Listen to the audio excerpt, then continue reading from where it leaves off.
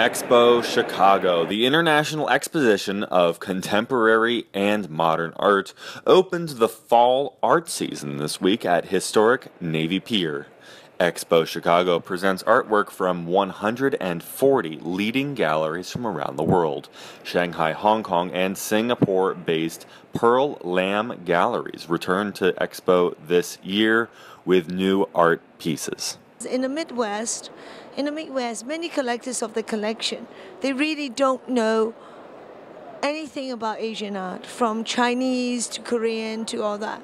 So we put up a booth where we have American artists, Brazilian artists. It's like a cultural dialogue. The exposition includes Exposure, a section offering newer galleries the opportunity to participate in a major international art fair.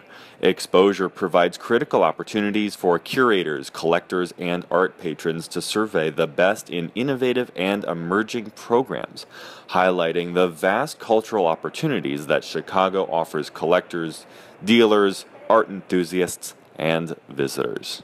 It's really important for the Midwest audience to understand a different culture, a different root, a different art.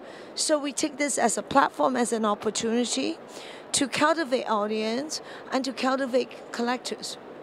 Expo Art Week ran September 19th through 25th with the exposition as its centerpiece, and it will return next year. Reporting in Chicago, I'm Marcus DiPaola.